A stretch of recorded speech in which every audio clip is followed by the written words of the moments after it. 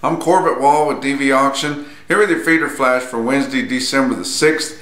Tuesday was a big marketing day of feeders, but it was mostly just calves. Not a lot of big strings of yearlings to be found around, but a lot of calves moving, and not just at OKC West, but other big sales too all across the country. Look at the board on Tuesday. February live cattle was down 65 cents to end the day at 120.52. December spot live cattle contracts actually up a nickel at 116.42, and we hope that we don't dip that far down on this week's trade. It's going to be lower. We're not sure where it's going to be.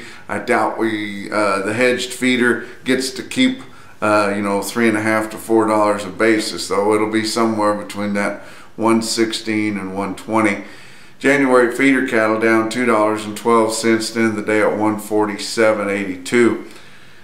Of course, there's been no fat trade of any significance so far this week. About the only thing that raised an eyebrow on Tuesday was the report on mandatory price reporting that somewhere in Iowa there was 240 head of steers that brought 123 on Monday.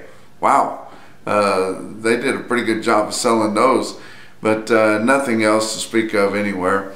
Fed Cattle Exchange is only going to have 650 head on their Wednesday online sale, and no significance at all. Box beef cutout values continue higher, and it's mostly all due to the rib. Most of your other cuts on the carcass are lower, but such still good demand for the rib cuts, the most expensive cuts, and they're the ones that make the most difference on your choice or select. That's why we're seeing the wide spread between choice and select. But choice cutouts 209.08 up 89 cents. Selects at 186.63 up $1.09. Something I saw that was of significance, and I will tell where I saw it. It was on the Hales Cattle Letter, which I don't know if any of you guys read that, but it's got some interesting things in it. The one that come out over the weekend there on the Hales Cattle Letter, which somebody pirated and shared with me, and I found it interesting.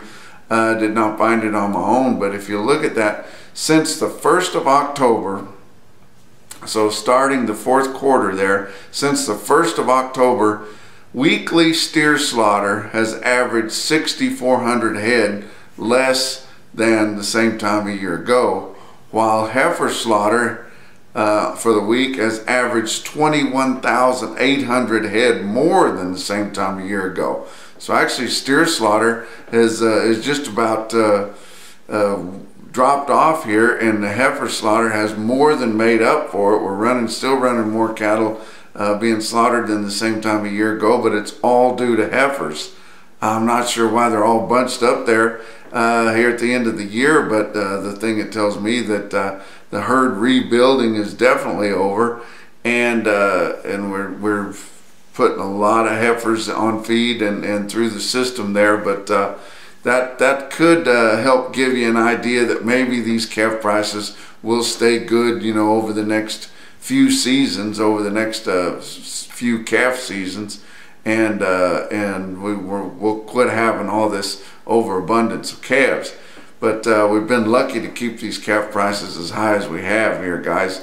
I know they're not what you got used to there 3 years ago or so, but still very high in the history of things. But look at some feeder markets on Tuesday there. OKC West, big Tuesday calf sale, 7,500 head. Of course, that included the Oklahoma Quality Beef Network calves and the Integrity Beef Alliance calves. They're expecting another 5,000 head of yearlings on Wednesday, so just big sales at OKC West and El Reno. But your calf sales, steer calves $2 to $4 higher, and heifer calves $1 to $3 lower. Almost all of that higher could be blamed on the bigger bunches, the higher quality calves that were brought in for those two specials that they had in line with your regular sale, but there's also better calves built around that. Anytime you have an auction sale and they're going to have a lot of good cattle there, it pulls more good cattle out of the woodwork, and you had a higher calf market, and Normally you see that on steers. People really lay out some money for some fancy steers. Not too many people buying replacement heifers, especially right now. But you saw a really good calf quote there coming out of OKC West.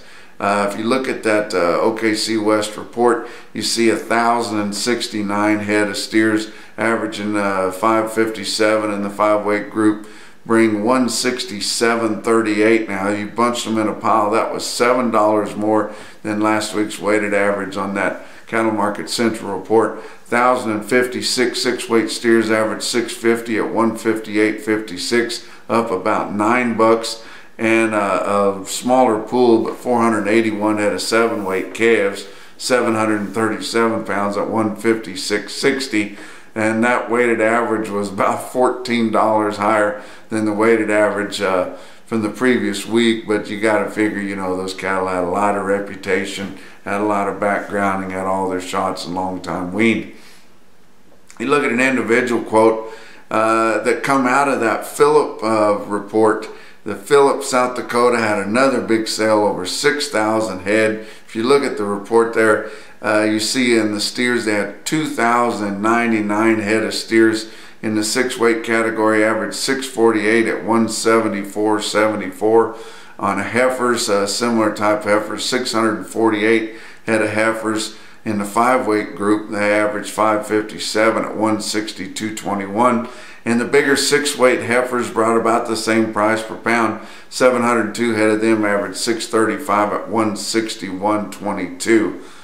One individual load lot there, or not quite a load because they were awful light, but 74 head of 4-weight steer calves at 1:30 on Tuesday afternoon at Phillip weighed 464 pounds at 209 1/4. That's your feeder flash for Wednesday.